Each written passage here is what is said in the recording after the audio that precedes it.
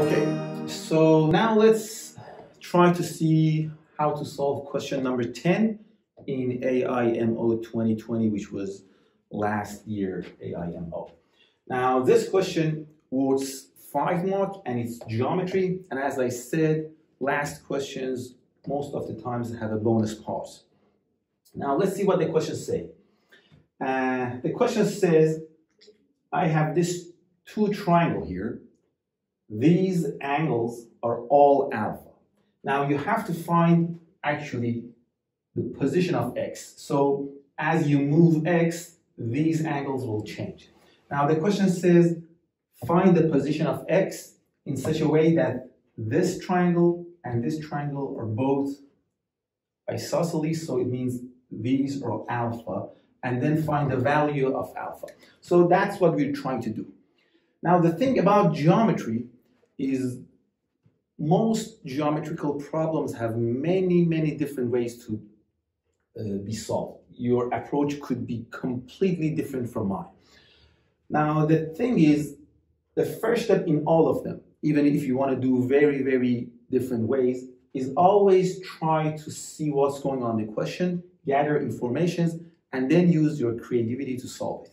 Now, first of all, we know this is alpha, so SXO is an isosceles triangle. BAX, again, is an isosceles triangle. Another thing we know is because these 2 angles are again here, so these 2 triangles should be similar. And this angle is actually not unknown. We know this based on alpha. So this should be 180 minus 2 alpha. Instead of that, I'll write it as beta, not to take too much space. And I know beta is 180 minus 2 alpha. Now, in order to solve this question, one way is try to connect this point to B. Now, what we have is we have a triangle AOB, and this triangle AOB is again isosceles. Do you know why? Let's take a minute, find it why AOB is isosceles. Okay, so as you may have known, OA is the radius of the circle. Again, OB is the radius of the circle. So yeah, OBA is isosceles. Now, when OBA is isosceles, when this angle is alpha, definitely this angle should also be alpha. So we know this is alpha. Yeah. Another thing we know is, let's try to see OX, which is base of COX, and BA, which is base of OBA.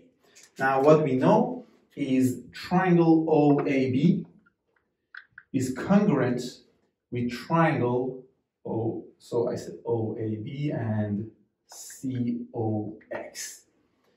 Therefore, those bases should be the same. What we know is AB equals OX. So this is because this triangle and this triangle are congruent. Now we know AB equals BX because this triangle is isosceles. I write it. So we know AB equals BX.